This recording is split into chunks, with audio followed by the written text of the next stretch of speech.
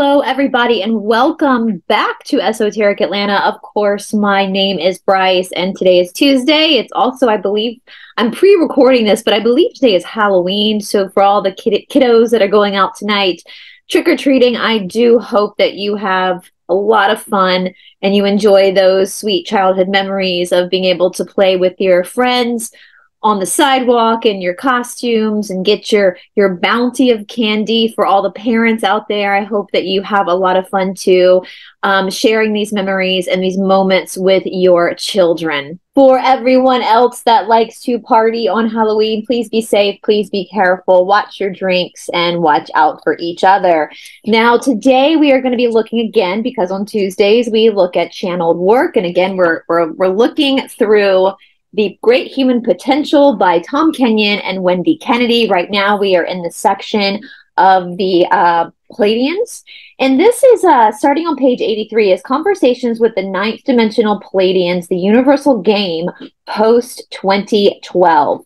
Now, this is a long chapter, so I am going to divide it up. Today might be rather short, but again, because today is a holiday, I didn't want to make you feel obligated to sit and listen to this when you should, you know, be enjoying time with your children. So we're going to start with the first part of Conversation with the Ninth Dimensional Pleiadians, the Universal Game post-2012. And I just want to note something. A lot of people did believe that the world was going to end or shift in 2012, especially because of the Mayan calendar.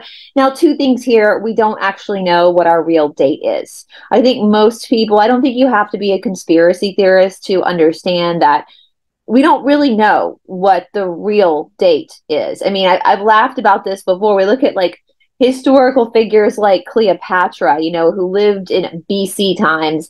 You know, she wasn't like, oh, great, in the next few years, we're going to be at year zero. You know, like it's just, it's so different. We know that the Greeks had their calendar set differently than the Romans. And so, yeah, the 2012 thing, however, was a big date. And I know a lot of people, again, expected the world was going to shift or end or whatever. And I think people were really disappointed when supposedly nothing happened. But from my understanding, and again, take everything with a grain of salt, do your own research, all that kind of stuff, something did happen at the end of 2012. We started to shift into an accelerated timeline in order to move into fourth density positive, which is the probability of where we're supposed to go is fourth density positive. From my understanding, the timeline, we have been given extra time just so people can get out of the gray. As you guys know, if you've been on this channel for a while, it is alleged that planet Earth is one of the most difficult third density planets to be on. All third density planets are polarized planets, meaning that there is good and there is bad, and that creates that friction, because the whole point of third density is choice, and you need friction. You need to understand duality in order to make choices. But planet Earth takes it to an extreme. The evil on this planet is one of the worst negative polarized evil than any other planet. But with that being said, we also have to remember is because it is a planet of polarity, because there is that much evil, there is also that much goodness. All right. And so, so I think it's interesting that they have the post 2012 conversation coming up here, and I have not pre-read this. As you guys know, last week we found out this book was written in 2013, so 1 year prior, and of course now we're 10 years down the line from 2013. That playlist will be down in the playlist for this series will be down in the description box below under show notes, under Understanding the Magdalene. So if you have missed those past episodes and you would like to go back and re-listen, you can do that. If you want to get this, purchase this book for yourself, I'll have my Amazon affiliate link in the description box below where you can look at books used on the show, and this will be in that category. All right, so looking at this chapter, it looks like the words that are in italics are Wendy Kennedy or Tom Kenyon, whichever one is channeling the Pleiadians right now. It's probably Wendy Kennedy, because I know that Tom Kenyon channels the Hathors, which is coming up in this book.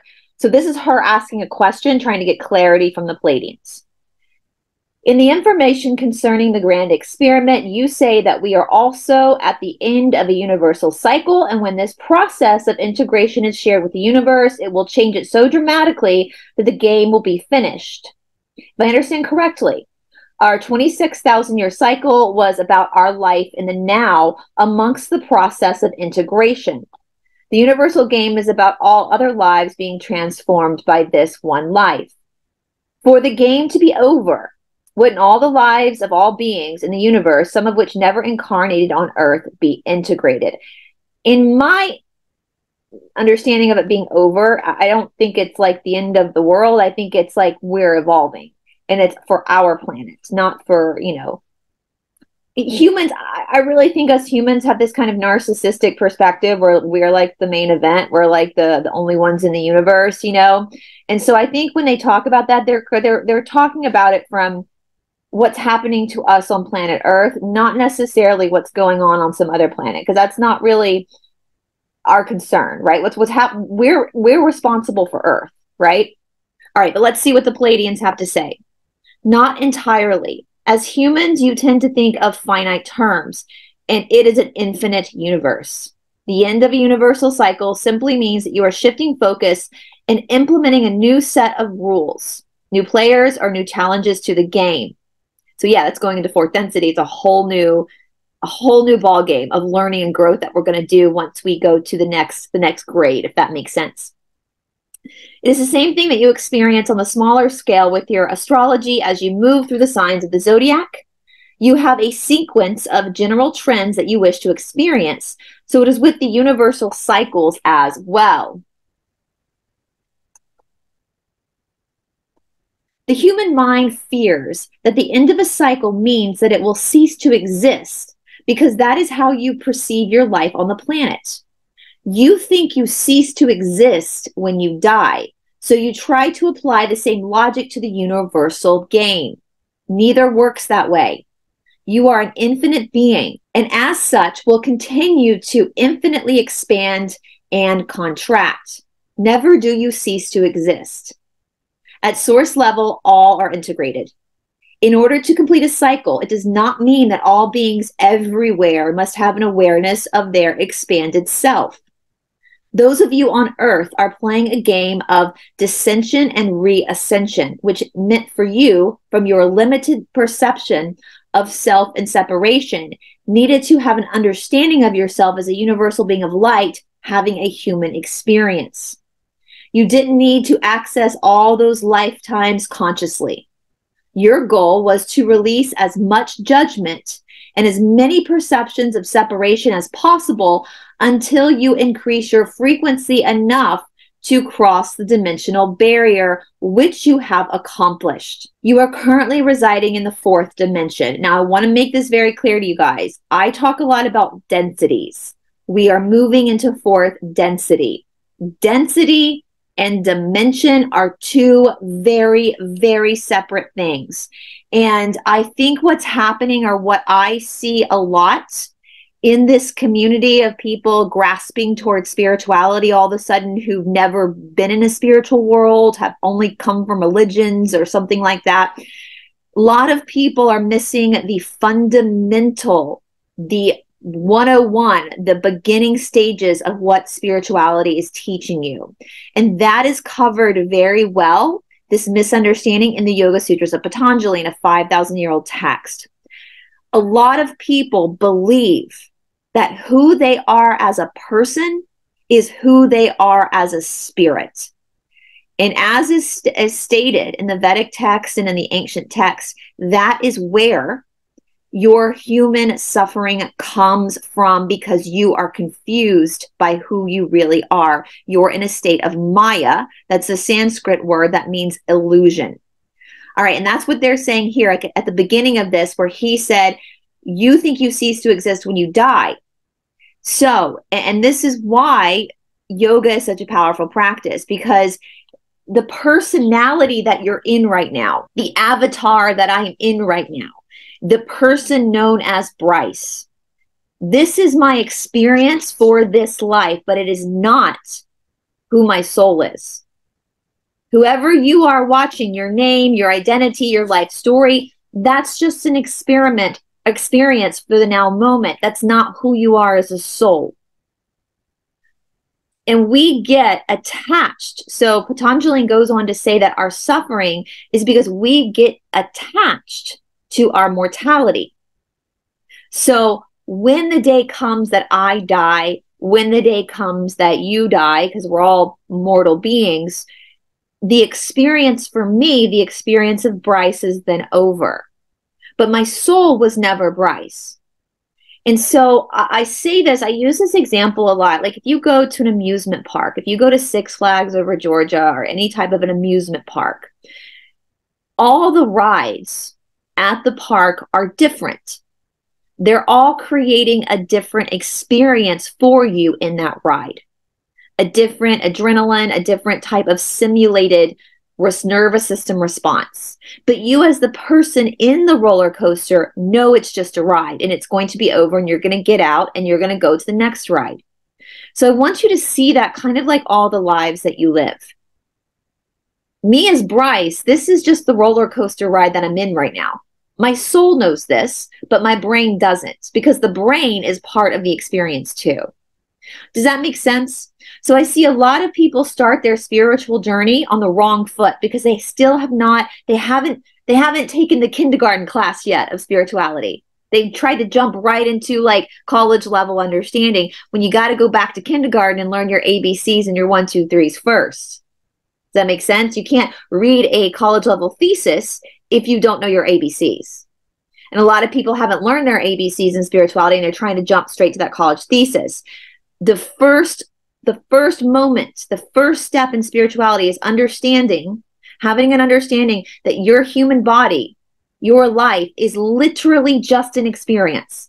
My boyfriend says it the best. I love the way he says this. Our soul, your immortal soul, picked the avatar that you're in right now, picked the ride that you're in right now, because whatever that life had to offer was going to simulate an experience that your soul needed to refine itself. So if you have more questions about that, we can do a whole episode just talking about Prakriti, which is the Sanskrit word for nature, Purusha, which is the Sanskrit word for your soul, and Ishvara, which is the Sanskrit word for God. These are the 3 elements you're working with when you're in body.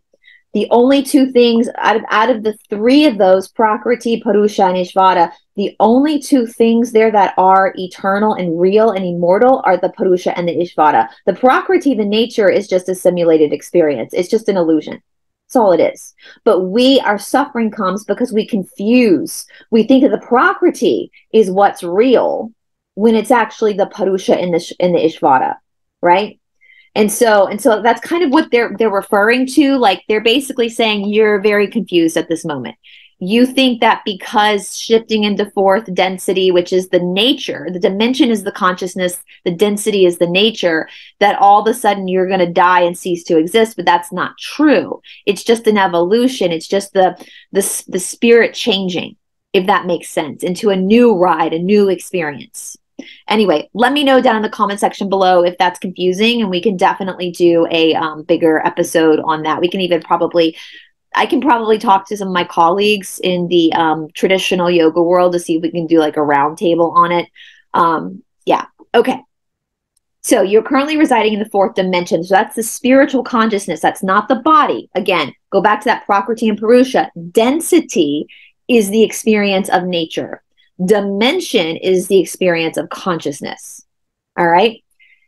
It is one of transition and highly malleable, which allows you to apply either 3rd dimensional or 5th dimensional rules of perception and creation to it. The 3rd and 5th dimension have very fixed rules to dimensional structure, and because they are so different, you needed a whole dimension to adjust to shifting between them. Most of you have no awareness that you have shifted because you are applying the 3D principle to the 4D matrix.